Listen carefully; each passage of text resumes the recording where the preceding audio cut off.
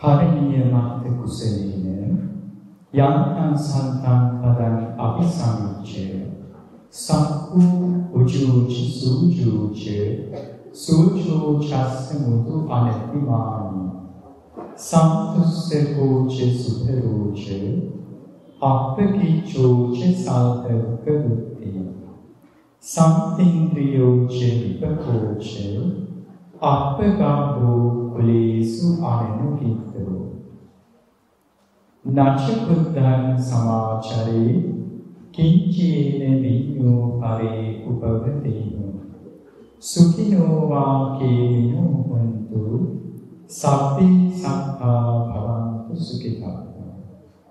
ඔබේ ශ්‍රවණය කලේ කර්මයේ සූත්‍රයේ පළමු ගාථා 3. කර්මයේ කුසලේන යන්තං සන්තං පදං අபிසමිච්ඡය සක්ඛෝ ශාන්ත පදනම් වූ නිවන කරා යන්නට දක්ෂ වෙන ඒ පුද්ගලයා අනුගමනය කළ යුතු මාර්ගය දස කුසලය. ඒ කුසල මාර්ගයේ ගමන් කරන ආකාරයයි තථාගතයන් වහන්සේ කර්මයේ සූත්‍රයේ විපිලගස්සන ඍජු ගුණේ ඒ ඇද භාවයන් පහකට ඍජු ගුණය ඇති කරගන්නයි මුලින්ම අනුදැනව ගන්න උජුච කියන ගුණය.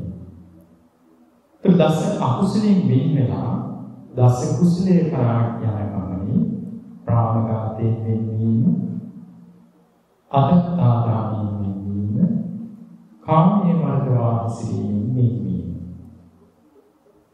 සතුන් මැරීමෙන්, සොරකම් කිරීමෙන්, කාමයේ වර්ධවා සිටීමෙන් වෙන්වීම කියන සිල්පද තුන, කයට අදාළ සිල්පද තුන අපි මේ මොහොතේ හොඳට අදිෂ්ඨාන කරමු.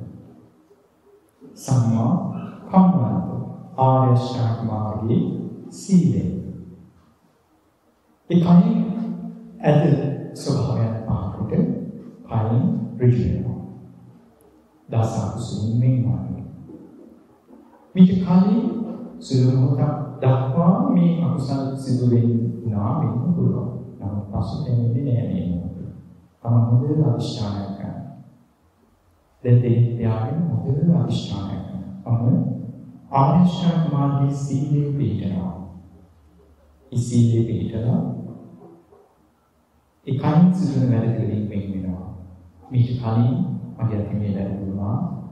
ඒ වැඩ හැටියට මම අහුරගත්තා. මේ දේවල් කවුරු හරි මට කරනවා නම් මම කැමති නැහැ. තමන් කොමාවට අරගෙන මේ වැඩ තවදුරටත් කරන්නේ කියලා හොඳ අදිෂ්ඨානයක් ගන්න. සිතේ ලෝභය, ද්වේෂය, මෝහය පහකට නිවන කරා සිත මෙහෙවන්නට සිතට අනුග්‍රහ පිණිසයි ප්‍රාණඝාතය, අදත්තාදාන, කාමවර්ධවාසයෙන් වෙන්නේ. ඊළඟ වචනේ තිබෙන ඇදභාවය පහ කරනවා. මුසාවාද, පරුසාවාච, පිසුනාවාච, සම්ප්‍රප්පලාප. ඒ වචනේ සිදුවන වැරදි බොරු කියන්නේ ලෝභය නිසා. පරුස වචන කියන්නේ කේලම් කියන්නේ ද්වේෂය නිසා. මෝහය තමයි සම්ප්‍රප්පලාප.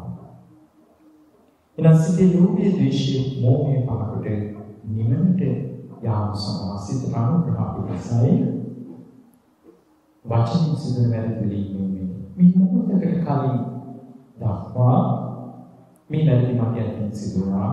දැන් අලුත් කෙනෙක් අඟුලිමාල නැගී සිටිනවා අලුත් දවසක්, අලුත් මොහොතක්, අලුත් කෙනෙක්.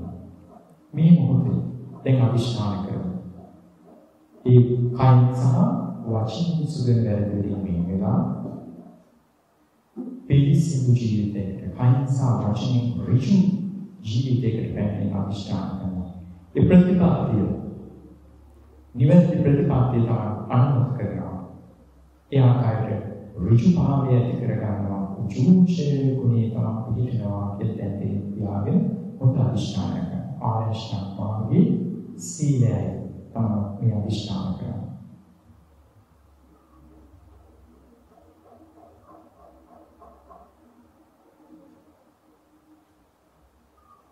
මේ ප්‍රතිපත්තිය තමන් මනාව හඳුනගත්තා නම් ඒ ප්‍රතිපත්තිය දැන් දිවි දිවියෙන් ක්‍රියාත්මක කරනවා. ඒ ඍජුභාවය වෙනස් වෙන්න දෙන්නේ නැහැ. කිසිම හේතුවක් නිසා. භෝග වේසන, ඥාති වේසන, රෝග වේසන නිසා අපාය යන්නේ. භෝග ලාභයන්, ඥාතිගේ ලාභයන්, නිරෝගීකම කොහොමද තිබුණා දිව්‍ය ලෝකෙන්නේ. නමුත් සීලයයි සමාධියයි වේසනට ලක්වන සීලයයි සමාධියයි නැතිව මල අපාය.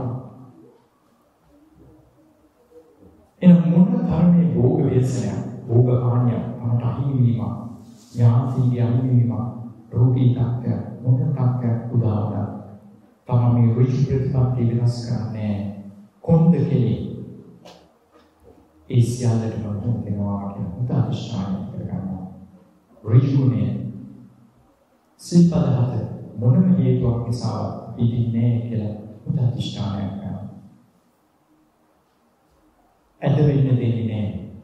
තමගේ ඒ ඍජු ගමන් මාර්ගය මනාව ඍජු උජුච සූජුච කියන ගුණයෙන් දැන් උසස් වෙනවා. ඔබේ අධිෂ්ඨාන කිසිම හේතුවක් නිසා මේ ඍජු භාවය විනාශ වෙන්නේ නැහැ කියලා කයින් සමාජයෙන් ආපු සිතට එන්න උත්සාහ කරනවා. සිත ඍජු කරගන්න නම්, පිරිසිදු කරගන්න නම් කයින් සමාජයෙන් සිදුවන වැඩ පිළිවෙලින් වෙන් වෙලා ඉන්නවා. කය වචනේ සංසිඳිලා ඉන්නවා. ඒ කම්මිත සූත්‍රයේ පෙන්නන ආකාරයට මෙත්තාව වඩන්න බැහැ. ප්‍රාණඝාතය කර අදත්තාදානයේ කාමීවරව හැසිරෙමින් තම සතිකුට හානි කරමින් කොහොමද සුපත් වේවා කියලා කියන්නේ පදෝතිය. බොක්කීකේ පරිසවශනකීකේ කේනාකීකේ පිස්වශනකීකේ කොහොමද සුපත් වේවා කියලා කියන්නේ. එනම් මෙත්තාවට අපි සුදුසුෙක් වෙන්න ඕන. එනම් මේ සිල්පද හතේ හික්මුනේ නැත්නම් අපි මෙත්තාවට සුදුසුෙක් වෙන්නේ නැහැ. දුකටයි සුදුසුෙක් වෙන්නේ. අපායට යන සුදුසුෙක් වෙන්නේ. එනම් පළමු නිවන් දොරටු විතර කරගෙන අවම වශයෙන් සතර පායෙන් හෝ මිදෙන්න උත්සාහ කරනවා. එනම් නිවන් දොරටු විතර කරගන්න මෙත්තාව වඩන්න සුදුසුෙක් වෙන්න අපි උත්සාහ කරනවා. දැන් කයින් සහ වචනේ මෙත්තාවට සුදුසුෙක් බවට පත් වෙනවා. හොඳ අධිෂ්ඨානයක් ගන්න. උචිචි සුජුචි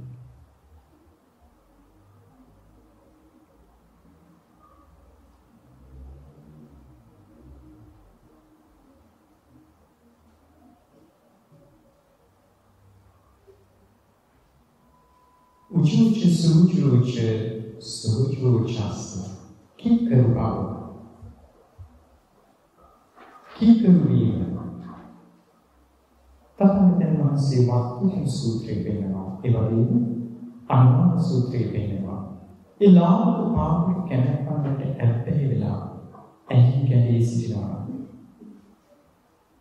විවිධ ආකාරයේ ලෝකයේ දේවල් වලට ඇලි කැඩී ගිජු වෙලා තණ්හාවෙන් ඒවෙන් මාත්‍රලා සිටිනවා.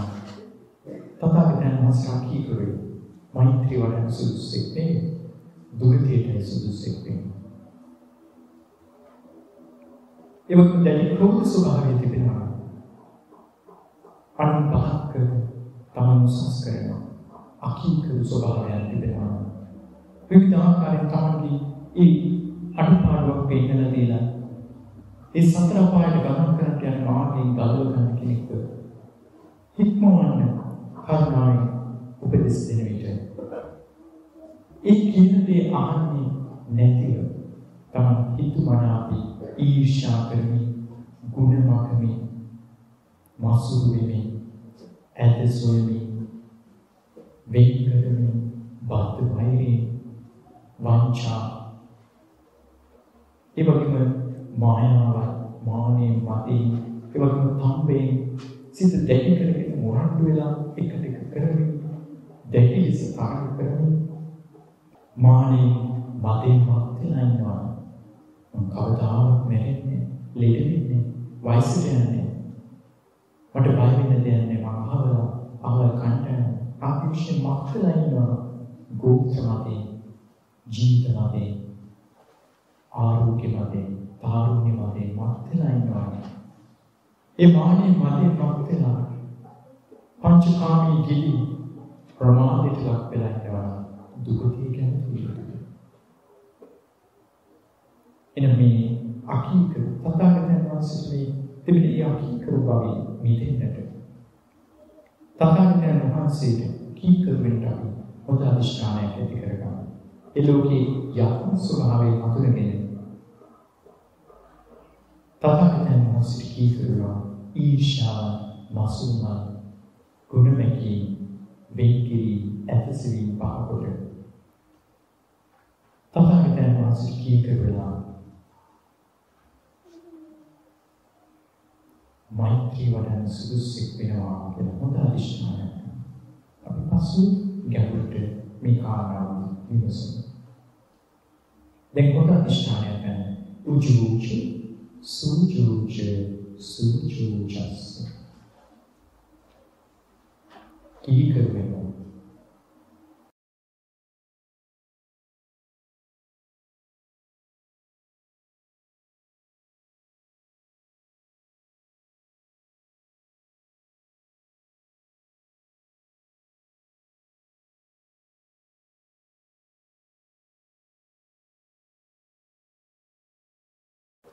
Juce sujuchas mutu ප්‍රාණගති හැරෙනවා.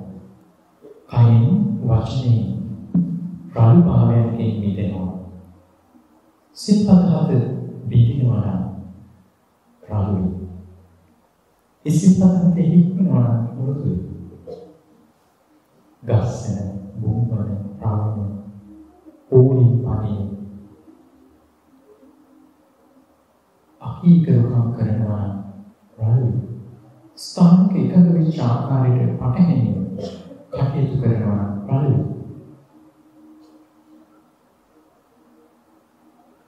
ඊළඟට බැහැරකොට මෘදු කෙනෙක් බවට පත් වෙනවා. ආචාර ගෝචර සම්පන්නව කිසිවෙකුට හානි නොකරමින් කයින් වචනින් මෘදු වෙනවා. තාම සිත දියුණු කරනවා. සිතේ මුදවා විපිරී ඇති කරගන්න. දෙවන අධිෂ්ඨානයක් ගන්න. මෘදු ගුණය ඇති කරගන්නවා. අකීකරු වෙන්නේ නැහැ. අකීකරු වෙන්නේ නැති නිසා දැන් මෘදු වෙනවා. ඍෂි ප්‍රතිපත්තිය ක්‍රියාත්මක වෙන නිසා මනා පුච්චා. ඒ නිසා කීකරු නිසා මෘදු.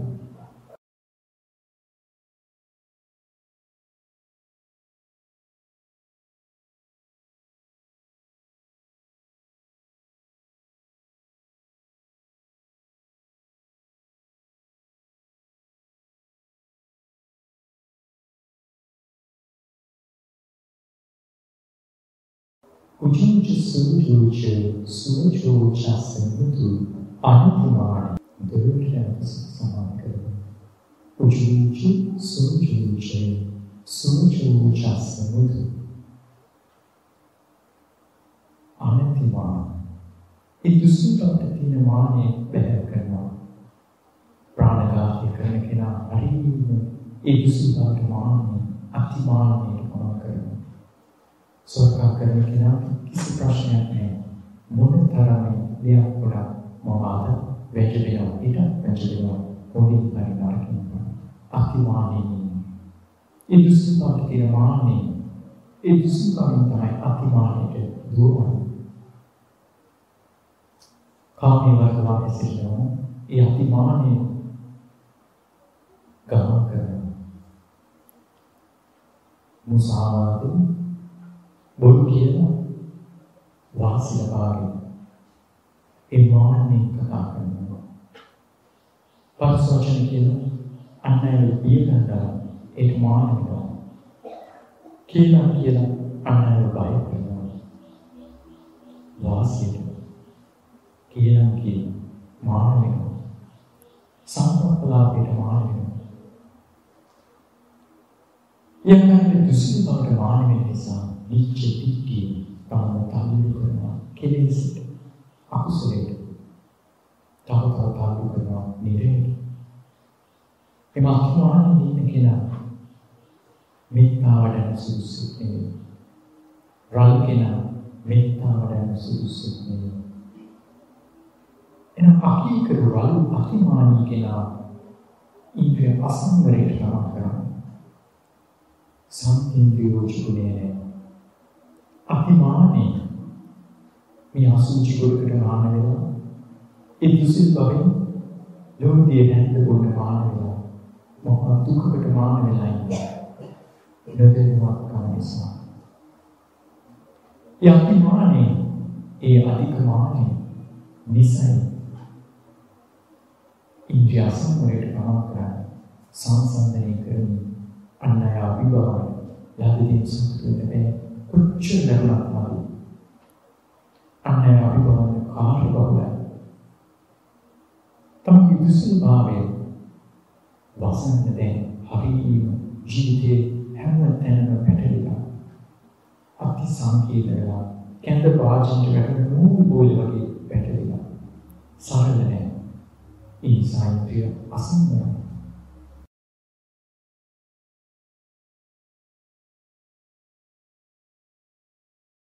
අන්නය සංග සංසන්දනය කරන්න ඉන්ද්‍රියන් දෙකේ සංසන්දනය. මොදෙල අවිශ්වාසයක් අනන්තිමානී ගුණය තමයි ඇති කරගන්නවා. මේ දුරිතයට යන්න සිද්ධ වෙන්නේ. සුමකේ බවට පත් සිද්ධ වෙන්නේ ශේෂ කර්මය. නිරේ බැහැලා ශේෂ කර්මය හැටියට සුමක දුටේකට සුමක ජීවිතයක් ලැබෙනවා. එනම් ඒ තුච්ච වූ මානෙ පහ කරනවා. නිහතමානී වෙන්න. ඒ අනතිමානී ඒ ලස්සන ගුණය ඇති කරනවා.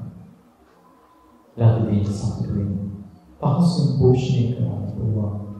කාන්ත බහුල නැති සංසන්දන අත්‍යවශ්‍යම දේ හඳුනගන්න.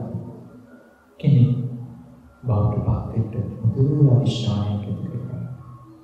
සන්තුෂ්ඨකෝච සුබරෝච අපකිච්චෝච සාකරපති.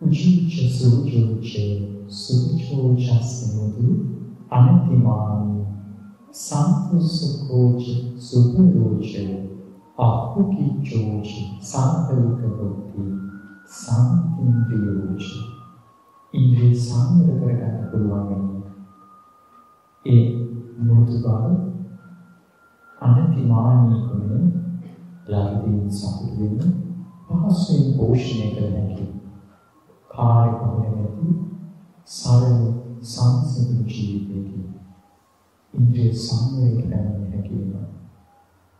සම්පින්ද්‍රියෝච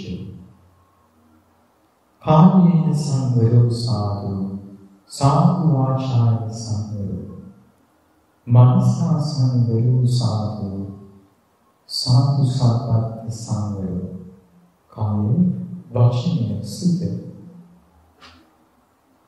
ඉස්සංවර කර ගැනීම හරහායි ප්‍රඥාවන්ත වෙන බුද්ධිමත් වෙන සම්පින්ද්‍රියෝච නිපකෝච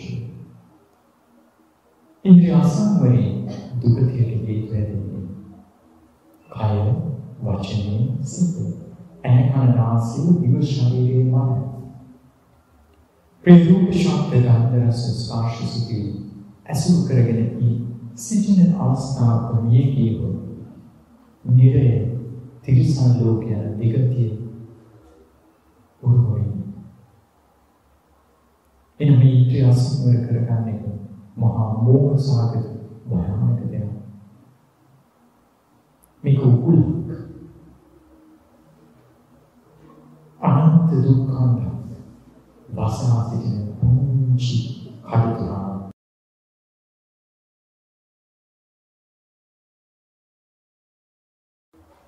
එනම් ඉන්ද්‍රිය අසංවර කරගෙන අපාය තිරිසන් ලෝකෙ ඉපදෙන මහා මෝහ සාගත දෙයක්. ඒ මෝහ සාගත දේ මම නැවත කරන්නේ ඉන්ද්‍රිය සංවර කරගෙන නිවනටම ගමන් කරනවා. සතර යන ගමන් මේ දුකෙන් සතර පා දුකෙන් මිදෙන්න ක්‍රමයක් නැහැ. එකම ක්‍රමයයි තිබෙන්නේ නිවන පමණයි. නිවනට යාම පමණයි. ඒ සඳහා ආර්ය අෂ්ටාංග මාර්ගයේ ගමන් කරනවා. ඉන්ද්‍රිය සංවර කරගන්නවා. එමට හසු වෙන්නේ නැහැ.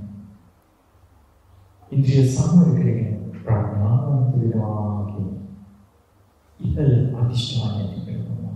දැන් දුරට තියාගෙන හොඳින් මේ අධිෂ්ඨානය ඇති කරගන්න.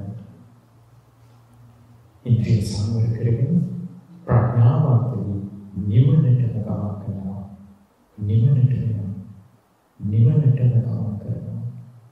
දැටි අධිෂ්ඨානය.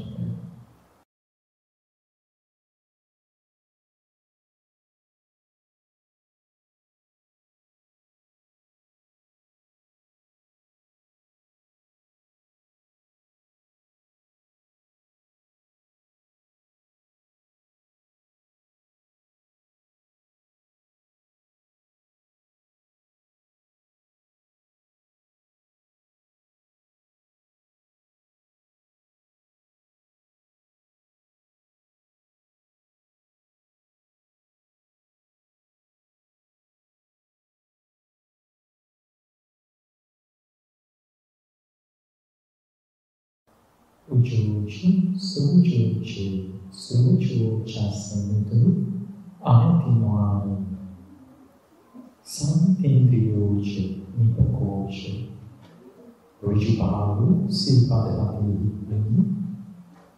manarujubalu, kikarubalu, mrudubalu, antimani gune, ඉන්ද්‍රිය සංවරය. උදේට මේ ගුණයන් වලදී මේ අධිෂ්ඨාන කරනවා. උදේට මේ ගුණයන් ඇති කර ගන්නවා. කලින් මගේ අතින් මේ වැඩි සිදුවා. උදේට විමසන. ඒ වැඩි නැවත සිදු වෙන්න දෙන්නේ නැහැ. ඒ වැඩි සිදුවන මට දුකට වැටෙන්න සිද්ධ වෙනවා. කියන කාරණා හොඳින් වටහාගෙන දැන් දෙහිත් යාගෙන මේ වචන හතර හොඳට සිහි කරලා ඒ ගුණයන් ටික ඇති කරගන්න තමන් තුලින්ම දකින්න. තමන්ගේ උදාහරණයක් කරගෙන හොඳට දකින්න. මේ ගුණයන් ටික නැති වෙලාවෙ මම දුකට වැටෙනවා. නිවන් දොරට උල් කරගන්න සතර පාය කවමෝෂන් මෙතන මේ ගුණයන් ටික මම ඇති කරගන්නවා කියලා මුදල් අධිෂ්ඨානයක් කරනවා. මුදල් අධිෂ්ඨානයක් කරනවා.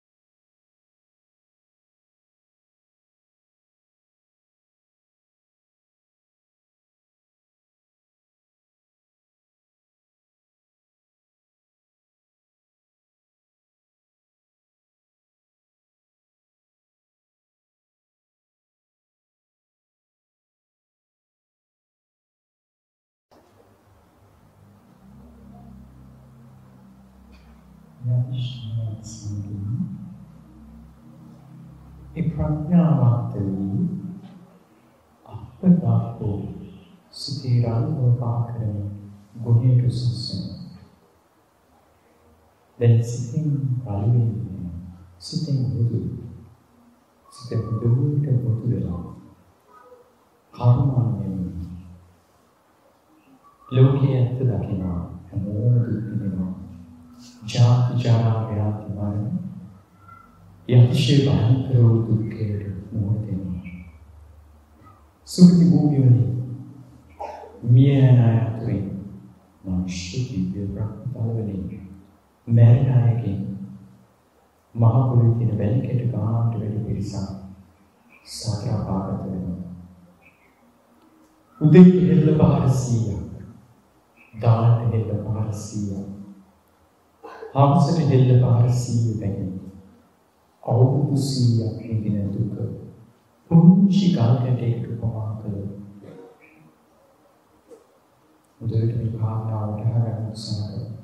දෙහිත් ත්‍යාගයෙන් පුරුවට දකින්න මේ උපමාවේ දිගපළල. තමන් කුමටද මේ සිතින් රල් වෙලා කටයුතු කරන්නේ? උදේ වටහා ගන්න මේ උපමාව. දෙහිත් ත්‍යාගයෙන් දිනකට හෙළ පහර 300 බැගින් අවුරුදු 100ක් එක දිගට විඳින දුක පුංචි කල් කැටයකට උපමා කළොත් සතර පායට වැටෙන තියෙන දුක්ඛය හිමාල කාන්තයට වඩා විශාලයි කියලා බුදුරජාණන් වහන්සේ දේශනා කළා. මේ සුගති භූමියේ මැරෙන අය අතරින් මහ පොළොවේ තියෙන වැලි කැට ගන්නට වැඩි පිරිසක් මේ අතිශය භයානක දුකට වැටෙනවා. මරණය අසාර්ථක ලෙස මුහුණ දෙයි. ඔබ සූදානම්. ගැලවිලා ඉන්නේ නිය පිටට ගත්ත වැලි ටිකක් විතර පුංචි පිරිසක්. ඔබ දුන්නු දාන ප්‍රමාණය ඇතිද? ඔබ රැක්ක සීලය ඇතිද? තව දින කීයක්? තව මිලියන කීයක දාන දුන්නා ස්ථිර වශයෙන් සතර පායෙන් ගැලවෙන්න පුළුවන්?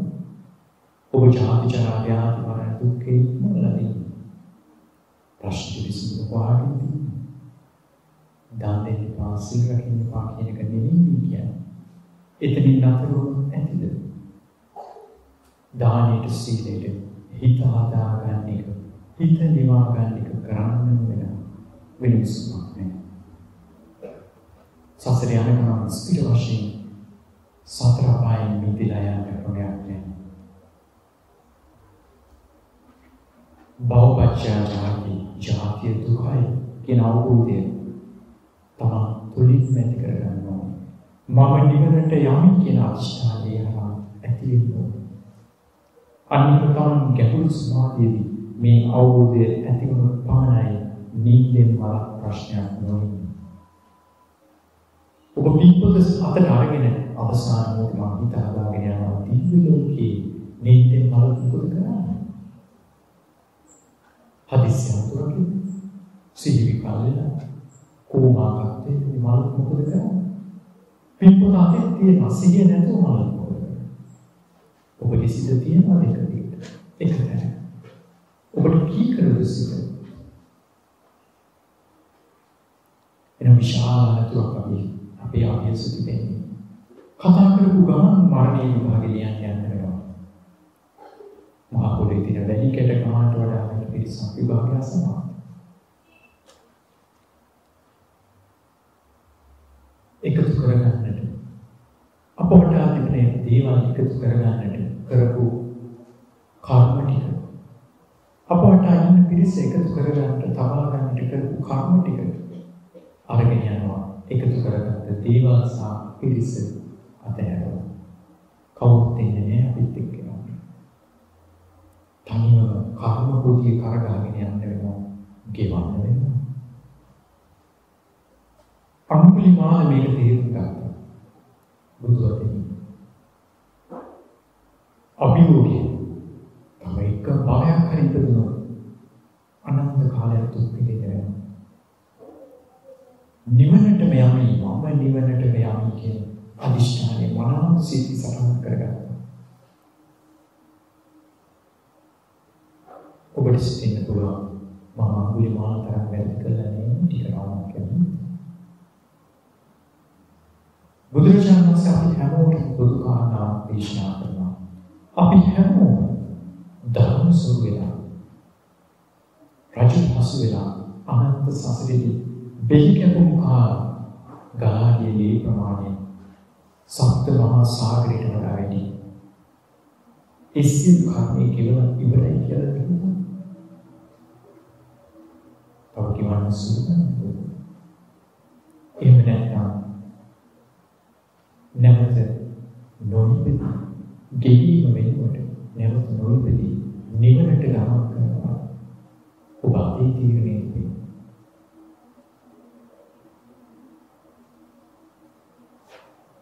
එනම් මේ බියකරු සසරේ රජු මරගන්න දුක් වෙනවා. සිටි රණබවක් තිබුණා. රජුත් එක්ක සමානයි.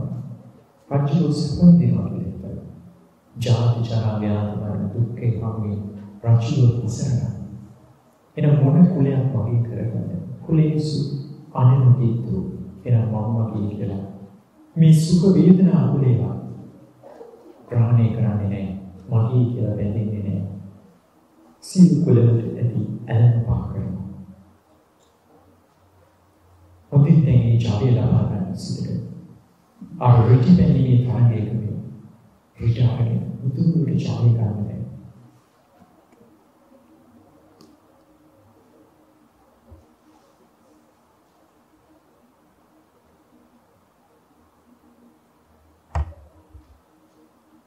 භවපච්චාචාති මේ තණ්හාව පැවතුන නැවත මේ ආයතන හදාගන්න ඉපදෙන්න වෙනවා. කරුණි ගෙවන්න වෙනවා.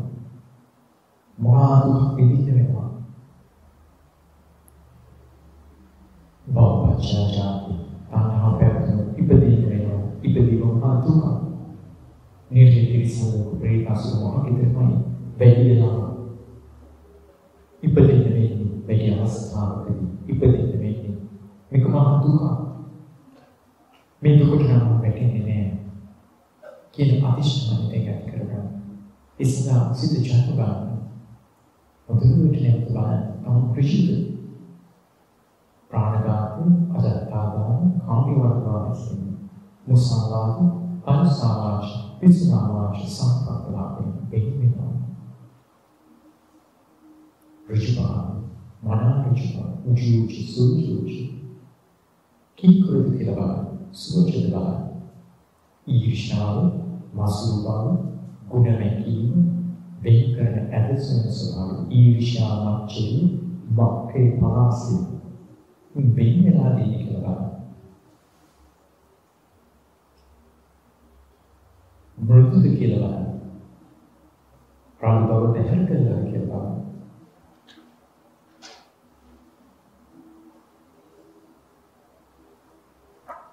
අතිමානී දුස්සීලතාවට අතිමානී පෙළෙනවා කියලා බලන්න. අනතිමානී ගුණය තිබෙනවා. ඉන්ද්‍රිය සංවර කරගෙන තිබෙන බලන්න.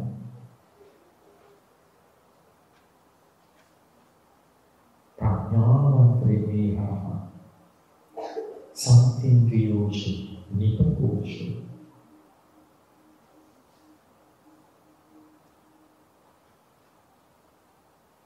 සිතේ රාගතාව තිබෙනවා. සිත මෘදුතා.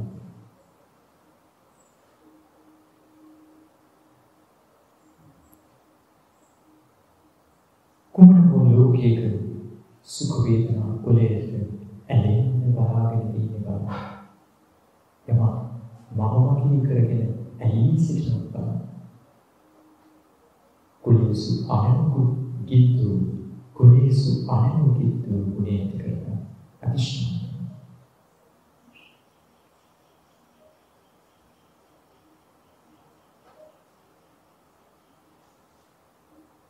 යදිෂ්ඨාන කොට කය වචනය සිත පිරිසිදු කරගෙන ඒ පිරිසිදු අතහැරීමේ අව්‍යාපාද අවිහිංසා සිදුවීම පිළිබඳ ඒ ප්‍රබල සිතේ මුළු විශ්වයේ පුරාම මේ අප්‍රමාණික සිත් පතරන දැන් මේ මෙතන සුදුසුක් වෙලා මම වගේ දෘෂ්ටිය පැහැර කරන සම්මාදිට්ඨිය අටකුසල. දැන් මම වගේ පෞලී ආදී වශයෙන් මෙත්තා සීමා කරන්නේ නැහැ. මුළු විශ්වයට පැතිරෙනවා මෙත්තා. සින්තිනාම ජාති ජරා ව්‍යාධි මරණ දුක්ඛයට යට. දුක් දැන් දෙන්නේ පියාගෙන කය වචනේ සිට සුචරිතී පිටවා ඒ ශක්තිම පිළිසිදු මම වගේ කියා ගන්නේ නැති සම්මා දිට්ඨිය මුතු සිටින් සම්මා සංකප්පේ මුතු සිටින් ආර්ය ශ්‍රාවක මාර්ගී ගමන් කරන ප්‍රබල සිටින් මුළු විශ්වය පුරාම ප්‍රමාණිත සිතතුරු සියලු ශක්තිය සුවපත් ඉක්ුණියක් ටික ඇති කරගෙනයි අවසානයට ඉක්ුණියක් ටික ඇති කරගෙන පසුවයි සුවපත් වේවා කියලා කියන සියලු සත්‍යෝ සුවපත් වේවා.